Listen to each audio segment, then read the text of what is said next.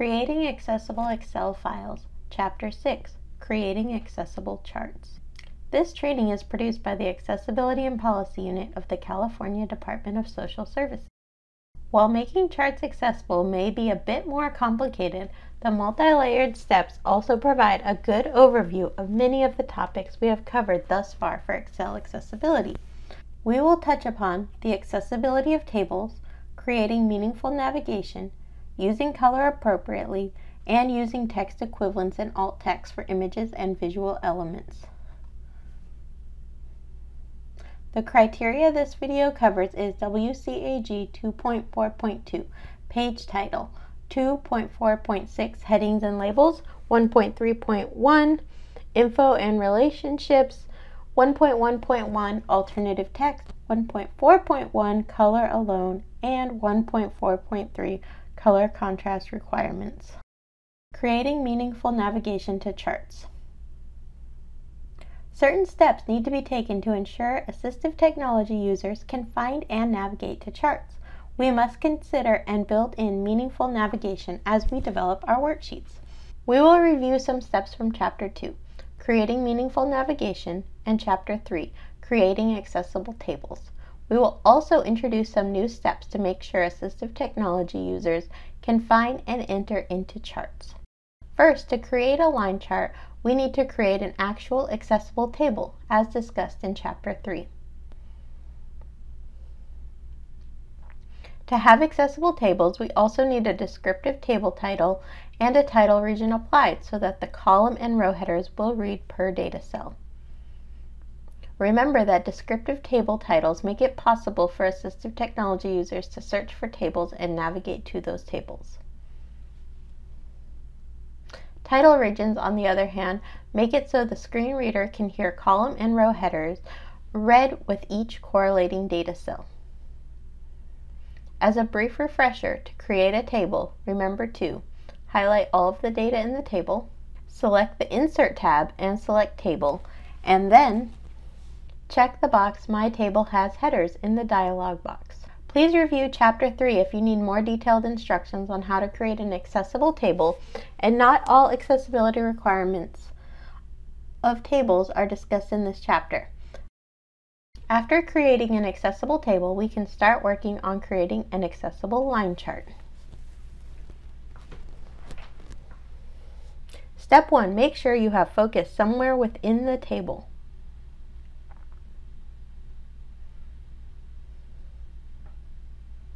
Step 2. Select the line chart icon in the Charts area.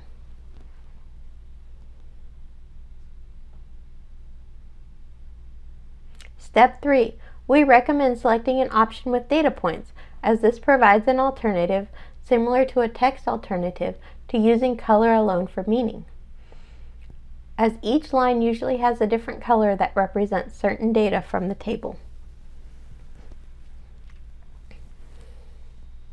We will return to the line chart colors and data points later in this video. For the time being, we will focus on creating meaningful navigation to charts. Providing a meaningful name to the chart is key. Step 4. Click on the chart title area to type in a meaningful chart title.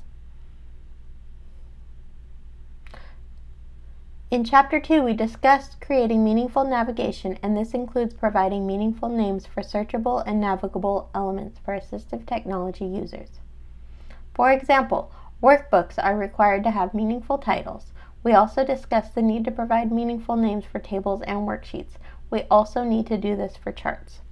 With the Non-Visual Desktop Access NVDA screen reader users can open up what is called the Elements list and view all of the sheets within the workbook and select all charts per sheet. In other words, the screen reader user must first access the meaningful sheet name to then navigate to the correct sheet. Once on the sheet, screen reader users can then select from the meaningful chart titles within the sheet to navigate to a chart on that sheet. If all of the sheets and charts were left blank or without meaningful information, it would be difficult to search through all of the sheets and then search through all of the charts per sheet to find the correct chart. There is a navigation structure within Excel for assistive technology users. This is why providing meaningful names are critical for accessibility. Excel charts provide some great accessibility. Once the screen reader user enters into the chart by using those meaningful names we created, they can navigate between lines and marker points and hear increases and decreases in data, etc. Tip: if the chart is copied and pasted into Word, the screen reader user can usually still jump into the chart and listen to the data. Note: to achieve the same level of accessibility is usually really difficult to impossible to achieve if the chart is converted to PDF. Again, in order to create accessible navigation to charts for assistive technology users, it is important for us to create meaningful names to the sheets and charts. Color and charts. The WCAG Level AA color contrast requirement is 4.5 to 1 for regular text. Unfortunately, none of the lines in this chart meet the requirement. A color contrast testing tool like the Color Contrast Analyzer is imperative when creating charts and graphs. Please see Chapter 7 in the Word Accessibility Training video if you need assistance with the steps for testing color contrast with this tool. As we discussed earlier, when creating a line chart, make sure to select an option with marker points, as providing unique marker points per line provide an alternative to the issue of using color alone for meaning. Once we select the line chart with marker points, then we can go in and adjust the type, size, and color of these markers. Unique marker points are critical, for example, for people with certain kinds of color blindness or for some people with low vision. With the automatically generated line chart, each line has tiny circles to represent each marker point. There is nothing unique visually to differentiate between each line, other than color. This is a significant accessibility barrier. We need something more than color to represent that this line is different from the other lines and, for example, is related to categories from 2014. Fortunately, we can change all of the marker points per line fairly easily. Step 1 toward adjusting the color contrast of the lines and marker points, as well as changing the style of the marker points, is to click on a line you wish to edit. Once you click on the line, 4 tiny light blue circles should populate around each marker point. This will tell you that the entire line is selected for editing. Step 2, right-click on the line you have selected.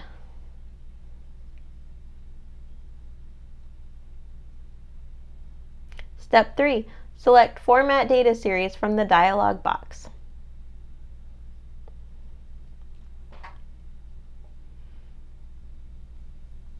Step 4, select the Fill bucket to open the line and marker options from the Format Data Series pane, which will populate on the right-hand side of your screen.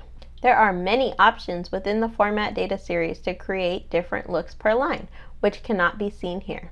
Explore the options. We will focus on just 2 main points, adjusting color and changing markers so they are unique per line. Step 5A, select line if not already open.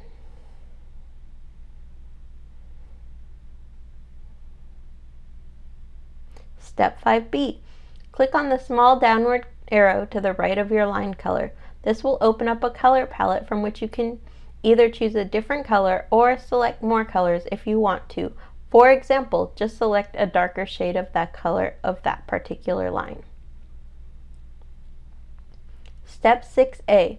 This time, select marker to adjust, for example, the tiny circles we see on every line.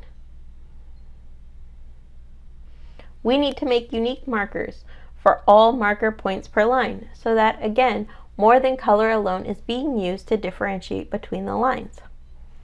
Step 6B. You will also have to select marker options to open up more editing options.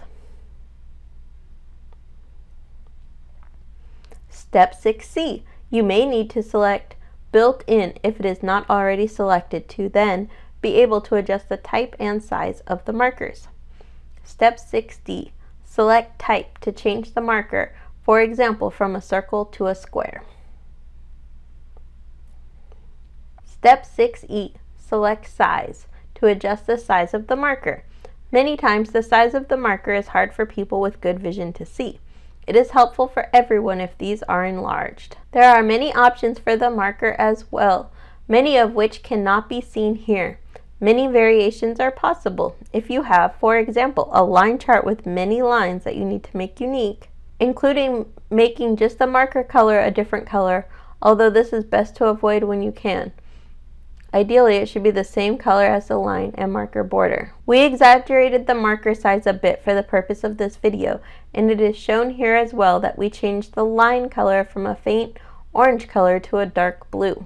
Now our dark blue lines and markers pass the color contrast test, and our unique markers of a square versus circles provide more than color alone to tell the difference between the lines.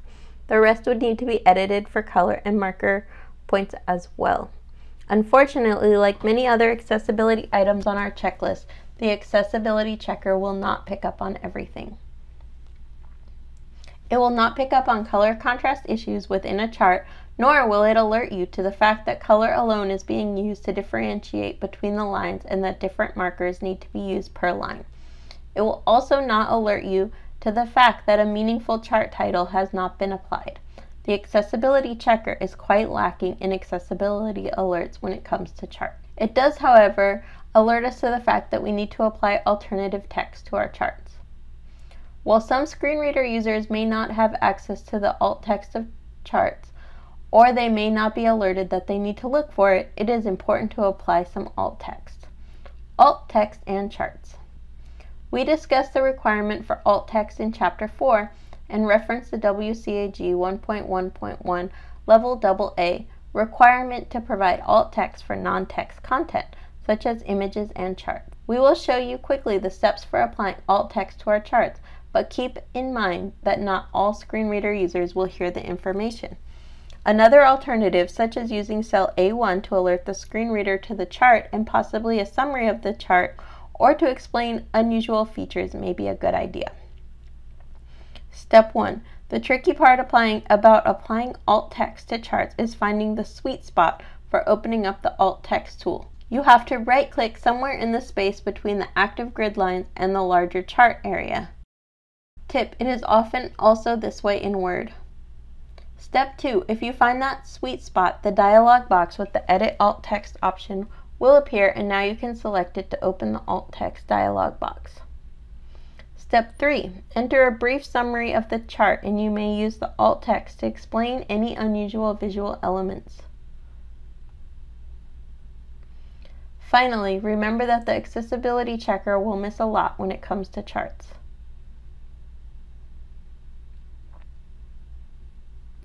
The quick checks developed by the Accessibility and Policy Unit are important to use, in addition to the automatic accessibility checker within Excel and using a screen reader. In this chapter, we learned to create meaningful navigation to charts for screen reader users by applying meaningful sheet names and chart names, and we learned how to make the visual elements within a chart accessible by ensuring good color contrast and that we are not using color alone for meaning with the marker points on the line. And finally, we addressed applying alt text to charts. Within every document type, including Excel, we are creating accessibility for people with a variety of disabilities. Some may listen to the chart with a screen reader if they are blind or perhaps have a learning disability, while others may need the unique markers per line within the line chart due to color blindness.